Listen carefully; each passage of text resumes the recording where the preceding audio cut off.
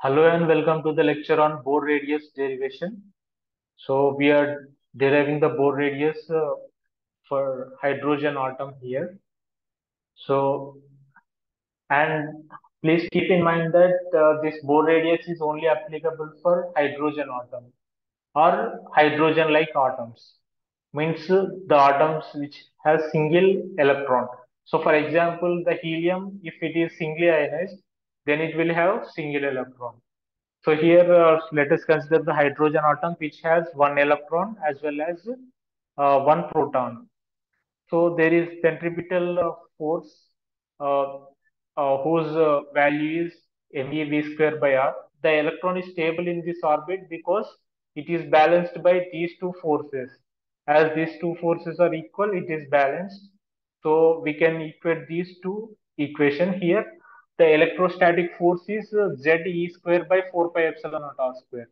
So here why we are means why we are doing Z e square, because it should be applicable for singly ionized helium.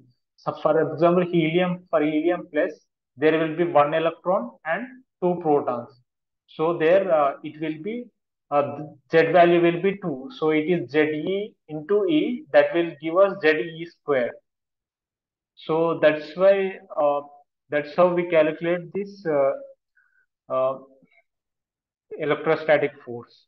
So here the nucleus may have ZE and it is E, ZE square. When we equate this, and we know that angular momentum is quantized, that is mgvr is equal to nh by 2 pi. So here v square will be n square h square by 4 pi square me square r square. So we are calculating v square here like this, and then when we substitute the 2 in 1 here, like this v square here, we are going to get me by r n square h square by 4 pi square me square r square, which will be is equal to this electrostatic force. So from this we are going to calculate the value of r.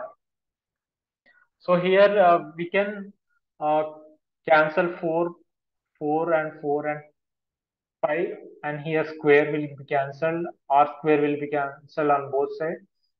So we end up getting r, which is n square h square epsilon naught ZE square Mg pi, and here these are all constants. H is a constant, epsilon naught is a constant, Z is also fixed, E charge of electron is constant, mass of electron is constant, pi is constant. So we are representing with the single constant E A naught times n square. So his n is variable, that is the orbit number.